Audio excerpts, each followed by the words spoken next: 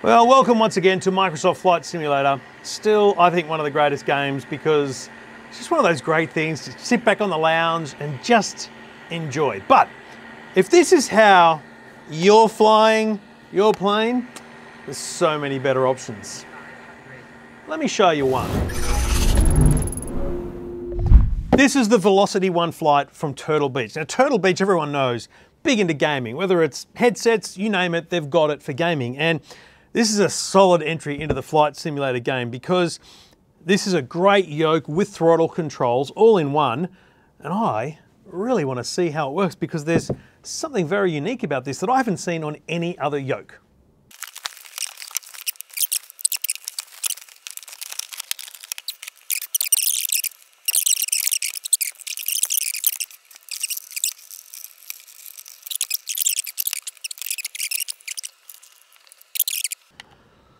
All right, so it's instantly recognized the Velocity 1 flight, which is great, and we're gonna keep it as default. Now, let's see if we can almost instantly get back into flight without knowing anything. I do have to peel off a little bit of that there. So these are obviously customizable in here, and that must be what these replacements are, so that you can change. They look like caution lights. They're not buttons. They're actual caution lights in there for different applications. So that I like the look of. B for back. I don't know where kind of up and down navigation is here. So this screen here, I don't know if you can see it, but this has its own whole deal. Profile. What are we flying? A single engine prop? Yes. Wow, okay. Anyway, let's look at that in a minute. Let's just see if we can get this bird in the air. Oh yeah, we got flight. Look at that, straight away. Now, you probably can't see the throttle indicator on the screen, unfortunately. I need trim here, but what I want to find out is, okay, so those are throttle controls are working. Obviously those don't mean anything, it's just this one. Whoa, whoa, whoa, let's not stall this thing. So I'm just watching this throttle control immediately work. What I'm wondering is, yes, these, and this is what I'm talking about with unique. I'm going to put that down and use this one. These are Cessna vernier throttle controls. So on a Cessna you don't have, in fact we can probably see inside this plane if we switch views. I don't know if we can look around. Yes, we can look using this. Oh, it's a bit clunky. Oh, here we go. Look at those. On the screen there, the same style throttle control. Oh, that's awesome. So I haven't seen that on any other of the rigs I've seen from, say, I don't know, Airbus, the Boeing unit from Thrustmaster, the Honeycomb, the Logitech. Those are very cool, and they're just very subtle controls. Now, there's a lot of options here, which I'm assuming, frankly, will be very much for the PC because there's so many button controls over here, which you wouldn't get on the Xbox. One of the things you'll know with Xbox controls, things like steering wheels on racing games, stuff like that, they can have millions of buttons for PC controls, but there's only a certain number of buttons that can be configurable on an Xbox, basically the number of buttons that are on a controller. So this is essentially wasted on an Xbox, but it works beautifully on an Xbox, and that's, I think, what's really, really great about it.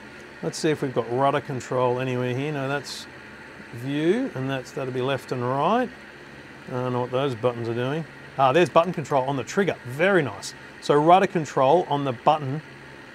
That's actually a really nice way to land. So trigger, left and right trigger. You'll see that there? That's that rear rudder. And I don't care if that's not the correct term, flight sim people, pilots, that's what I call it. Who cares? I had someone tell me that was the horizontal stabilizer or something. Mate, I only see those words when I'm watching air crash investigation.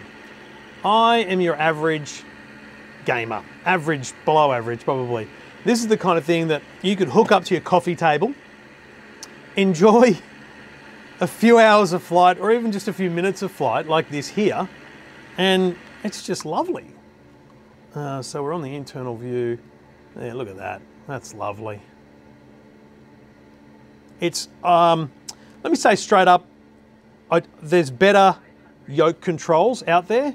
I think the Thrustmaster and the Honeycomb outweigh just this literal yoke here. It's very, maybe it's just because it's hypersensitive, but it also feels a little bit, I don't want to say cheap, it feels a bit plasticky. It doesn't feel real. Whereas I feel like with the Honeycomb and the Thrustmaster, there was, I don't know, just a little bit more to it. So the whole idea here is we've got different controls for different style aircraft. I have literally just unboxed this, so I can't tell you too much about it. But what I can tell you is this is a very cool device that with the PC would be probably phenomenal for your mid to average flight sim pilot.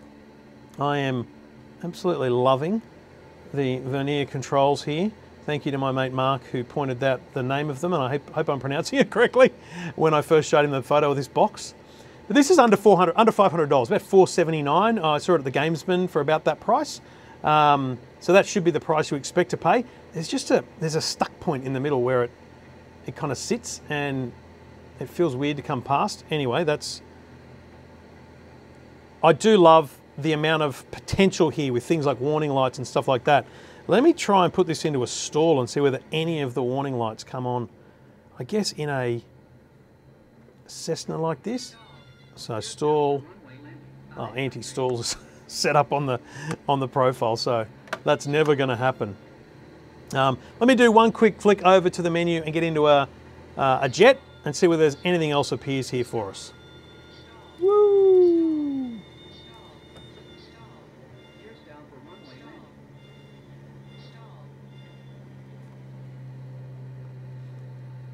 Oh, the trim wheel works. Just while I was playing there silly, this trim wheel here in between the yoke and the throttles, I'm just looking at the trim adjustment, that works and I'm in love. Because the one thing I did learn through all of the training sessions in Flight Sim was adjusting trim, just so you get that center point there. So I can now find that center point, adjust my trim, and I've got a decent level of flight. I like it a lot. That's a really nice trim wheel. Very nice. Now they have included a handy large chart here, which tells you pretty much what all the buttons are, and it tells you the difference between a twin engine jet and a single engine prop plane in these controllable properties here. It's incremental, but things like, what can I see there? Spoiler, throttles, brakes all look the same. A lot of stuff looks very similar, but you know, there's a lot going on here. Disengage parking brake. My goodness. I will say also, navigating the menu, almost impossible. I'm sure it is possible, but I found it easier just to have the controller running as well. So again, so I can use this here to do that, and click in. A, ready to fly. Let's go on board. Let's look in here and make sure things are working. So there's so it's a single. The vernier works as well for a bit of fun. I've gone full throttle there. Joystick button 30. Well, that's going to be easy to find, isn't it? It has told me broadly that the parking brake is up here and landing gear is to the right. So let's have a look and see whether that is actually correct. If we release brake, yes it does. And I'm assuming rudders are the same. No, they're not. Oh my God, we have no rudder controls. Oh, here we do. Let me go outside again. Here we do. Rudder. Let's give it full beans. Hang on, that appears to be flaps, not throttle. Maybe that's in auto mode. So keep it a little bit tidy there. Look up a little. Meh. Let's rotate. Oh, don't like the sound of that at all. It's in auto mode for me here. I haven't used this Xbox in a while. I hate the inside view. Now let's see if the landing gear is the right toggle. Yes, it is. So left and right toggle as per this map. So learn this, people, learn that. That's what you need to do. Let's have a fly around to this beautiful car, beautiful plane here. EFTM 29, thank you very much. I love that view. I don't have the world update on this Xbox either. Yep, this works. This is all you want. For an average flyer, this is perfect. But the potential here is ridiculous. Let me just sit here for a minute and think about this, right? So you've got all the basic controls you need, like trim, for me, throttle, trim, rudder, and yoke. It's pretty much all I use. Landing gear, parking brake. That's pretty much all I use when I'm flying around. But the fact that we've got these, I've got to hook this up to the PC at some point. I've got to re-download there. These warning lights.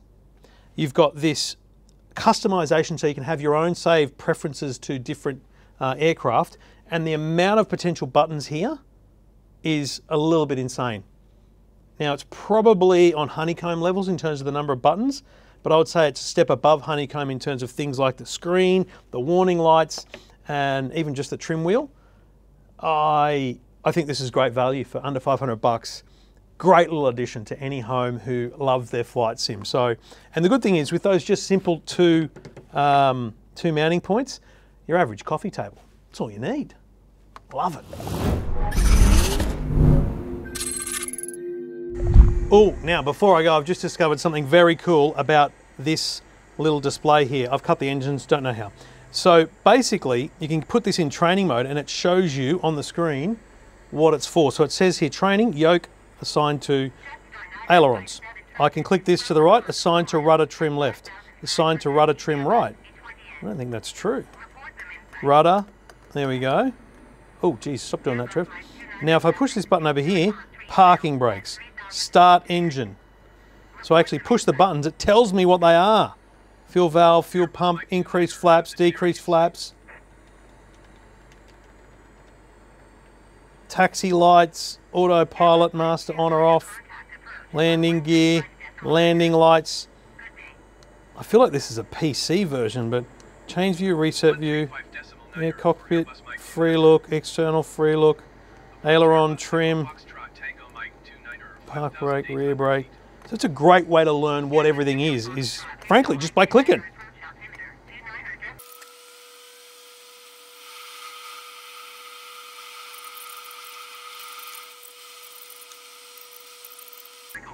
And there's also a nice little stopwatch in here, so you can see the local time and set your stopwatch so you know your flight time.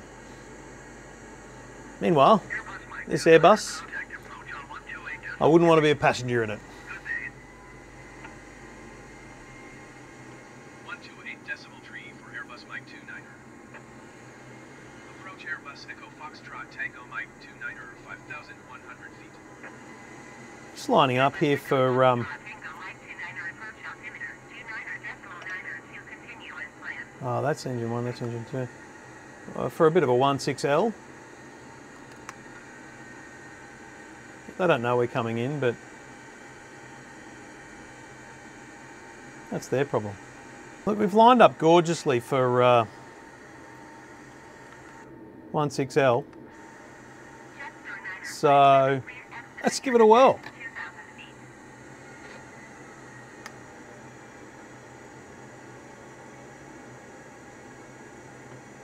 Probably coming in a bit low. It's not as smooth as you'd like in the motion. That's probably my only feedback is it feels like there's a point where it clicks and it's a bit frustrating. Oh, too high. I need the guides.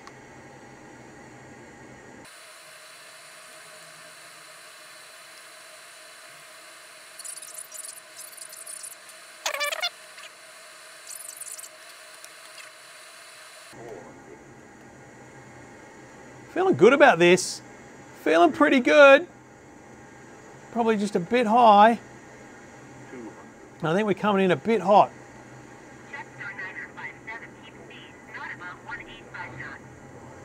Come on, come on. Throttle off, engine off, parking brake. How do we pull it up?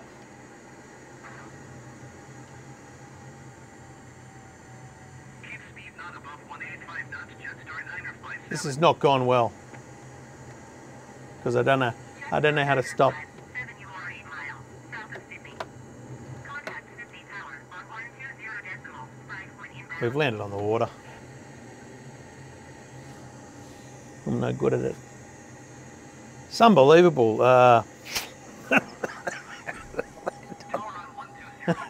It's been a while since I've had a crack, okay?